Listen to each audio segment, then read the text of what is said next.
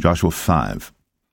And it came to pass, when all the kings of the Amorites which were on the side of Jordan westward, and all the kings of the Canaanites which were by the sea, heard that the Lord had dried up the waters of the Jordan from before the children of Israel, until we were passed over, that their heart melted, neither was their spirit in them any more because of the children of Israel.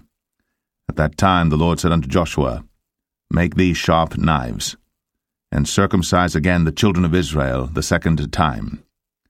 And Joshua made him sharp knives, and circumcised the children of Israel at the hill of the foreskins. And this is the cause why Joshua did circumcise all the people that came out of Egypt that were males, even all the men of war, died in the wilderness by the way, after they came out of Egypt. Now all the people that came out were circumcised, but all the people that were born in the wilderness by the way, as they came forth out of Egypt, them they had not circumcised. For the children of Israel walked 40 years in the wilderness, till all the people that were men of war, which came out of Egypt, were consumed, because they obeyed not the voice of the Lord, unto whom the Lord sware that he would not show them the land, which the Lord sware unto their fathers that he would give us, a land that floweth with milk and honey.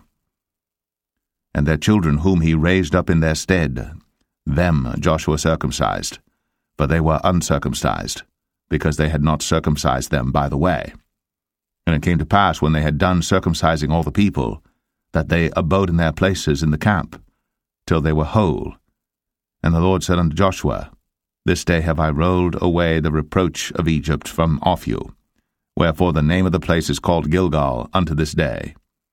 And the children of Israel encamped in Gilgal, and kept the Passover on the 14th day of the month, at even in the plains of Jericho. And they did eat of the old corn of the land on the morrow after the Passover, unleavened cakes and parched corn in the selfsame day. And the manna ceased on the morrow after they had eaten of the old corn of the land. Neither had the children of Israel manna any more, but they did eat of the fruit of the land of Canaan that year.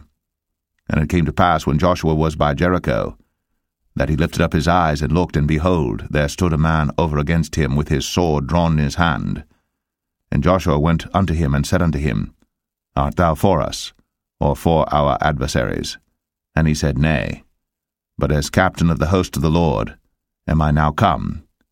And Joshua fell on his face to the earth, and did worship, and said unto him, What saith my Lord unto his servant?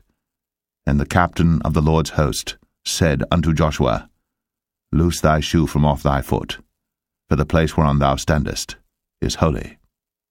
And Joshua did so.